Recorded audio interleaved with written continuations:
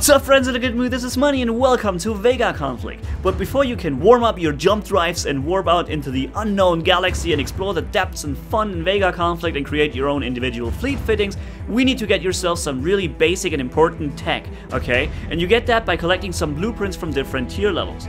And I'm going to provide you with the necessary information to get the tier 1 blueprints as fast and as easy as humanly possible. So let's jump right into this. This is what the blueprint section looks like. 20 to 25 cargo fleets in the planet orbit, okay? But you won't be fighting 25s because they are too tough. You can only take 20 and 23 with this auto farming fleet here, okay? And the most important blueprints are going to be thermal beams and hydra missiles because both are important for later and higher farming fleets and PvP, which is what you're gonna need both in the future, obviously.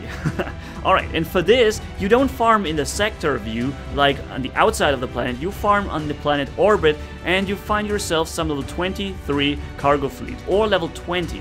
If you have not added this button right here, you can find one and click tag. Then you will get this button that allows you to immediately find a fleet that is somewhere flying around on the planet's orbit, okay? And if you attack it, you don't even have to watch the combat. The only reason we're doing it here is to show you how the combat will look like. The AI mode is here on, and I deselect all the ships just so you can enjoy the combat.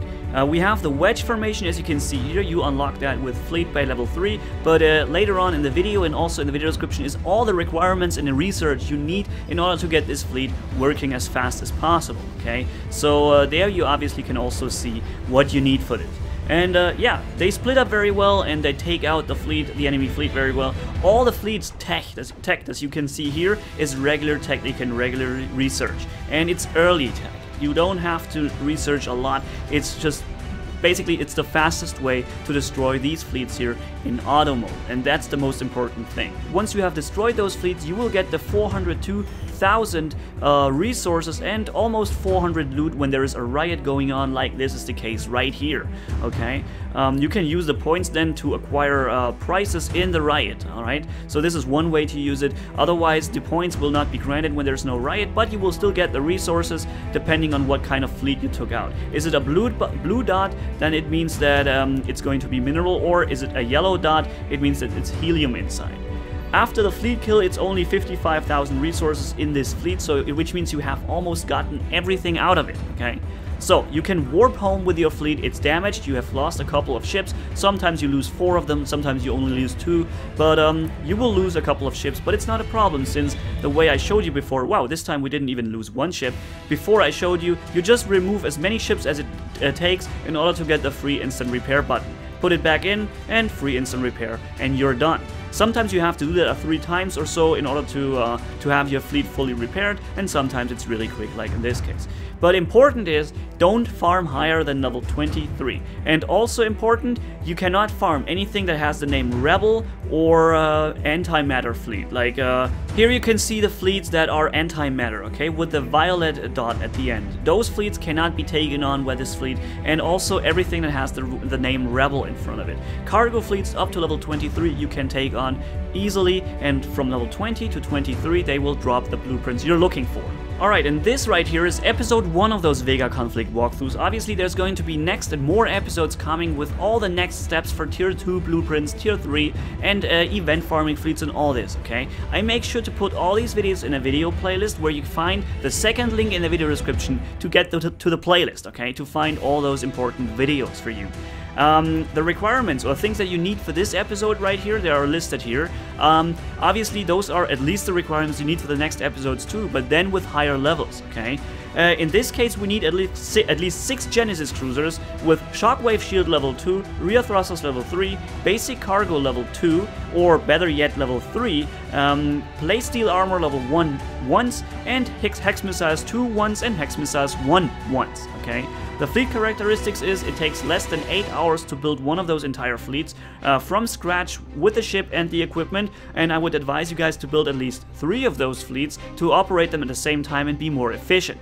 Individual ship repairs 4 minutes and 55 seconds, so free instant, and we collect around 402,000 resources in one run, okay? When used basic cargo level 3, that is.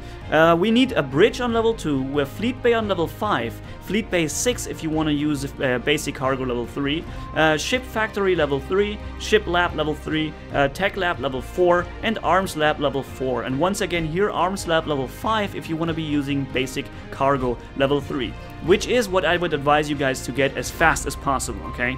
Then, as in terms of research and equipment, we need Scatter Missiles 2 researched, Genesis Cruisers obviously, HEX Missiles 1 and 2, Rear Thrusters 1, 2, and 3, and we need Basic Cargo 1, 2, and better yet, 3, okay? My advice, build yourself 3 of those fleets, I've said that already, and also get yourself to Ship Lab 5 and Fleet Bay 6 to get to the Basic Cargo level 3, and use the tag button here to find fleets as fast as possible. You click the button once and you get immediately shown where one is. That's very important, okay? For this you just click one of those fleets and hit the button tag down there and you will have them tagged.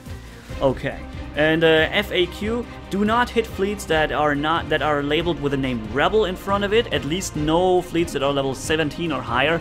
Below 17 it might work, I haven't tried it, but if you cannot hit level 20, 23 Rebel something fleets, okay, it won't work. And against antimatter fleets, the ones with a violet dot, it also doesn't work, okay? So, that's it, just hit level 20 and 23 Rebel fleets, and yeah. And 1 or 2 more tips for those who start Vega Conflict right here. There's an important and very, very nice site out there. It's called the Vega Ship Calculator, okay? It allows you to quickly choose any ship from the game list and equip it the way you want it to equip, and you can check out how much mass is left, what's the repair time of the fleet, and all this, okay? The person in charge of this site, it's Top Gear, he puts so much time and effort into this, and you have to disable the ad block in order to use the site, and if you could at least click one of the ads of his site, then it would be, well, he leaves the server running for you guys to use this site, and we are all using it very often, so the least we can do is at least click one ad every time we visit this site. It helps him immensely, okay? And if you want to be helping me out, because I'm going to be doing a lot of these videos in the future, helping you as best as I can, and if you feel like it's appropriate to help me out a bit, then there's this first link in any video description leading you to my Patreon page, where you can see how much Patreons we already have, what we achieve, and what the next milestone goals are. Currently, the next one will be live streaming with me, and yeah, if you want to be helping me, this is the best way you can do that, and I would greatly appreciate that. And also, there's a couple of perks down here that I chose on how to reward you guys for your assistance and your trust in me. All right, so thank you guys so much for watching. If you enjoyed this video, leave a like and comment down below, and if you haven't already, hit subscribe as brutal as a man can hit for more. Thanks for bearing with me. You guys are awesome. As always, Manni-Gaming signing off. Bye bye.